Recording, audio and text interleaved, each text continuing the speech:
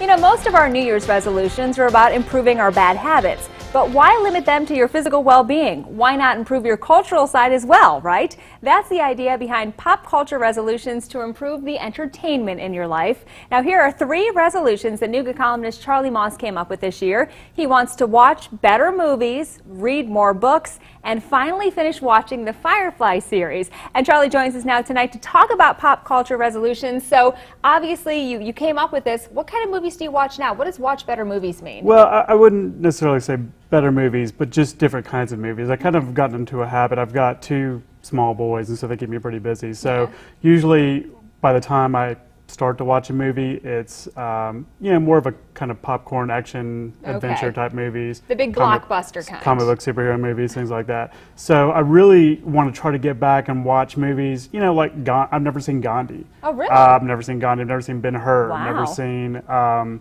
Metropolis. You know, movies that really kind of define movie history. Okay. So by better, you just mean kind of depth, movies with more depth. Right. Right? Okay. Right. That seems like a doable resolution, not only for you, but everybody else at home.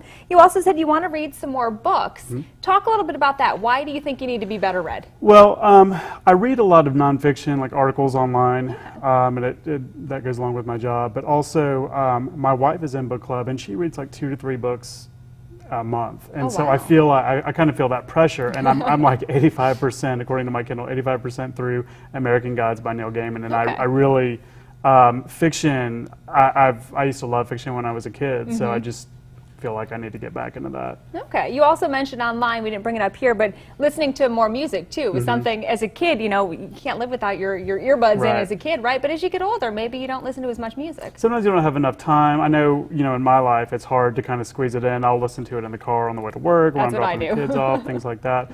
But to really kind of discover new music and listen to not the same old stuff that you usually do, as you get older, it's harder to do that. So I'm really trying to break that habit. Make the resolution. I like it. Okay, you also said you and your wife have to get through Firefly. Yeah, right? we started Firefly I think last year, and everybody said, "Oh, you've got to watch Firefly. It's the best." And I like Joss Whedon, but I'm not a huge Joss Whedon fan. I'm not a follower. No Buffy? No, I tried to get in Buffy. I didn't care for it. So I think we're in episode 6, and my wife said that she's done, so I've got to do it alone. You do have kids at home, so you know we're going to give you some credit for trying while you've got 2 young kids at home. But Firefly is one of those shows, I think some would say, you know, for a certain generation, it's one of those shows you have to watch. There's a couple out there, right? I would say so. Breaking Bad, definitely. Just finished Breaking Bad. Great show. Mad Men, Walking Dead. I mean, those are the big ones, and they all have something to say about society. Downton Abbey as well, even though that show takes place, you know, close to 100 years ago. It still has things to say that are relevant now. Very true, and of course it improves your water cooler talk when you're at work, right? Exactly.